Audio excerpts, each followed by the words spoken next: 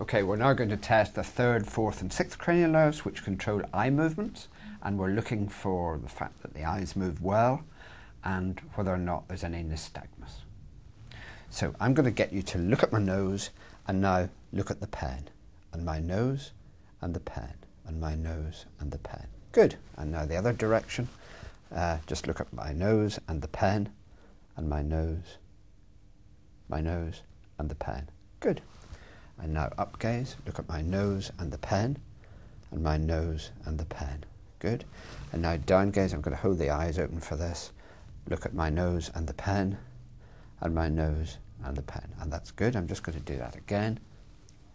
And just look at my nose and the pen, and my nose and the pen.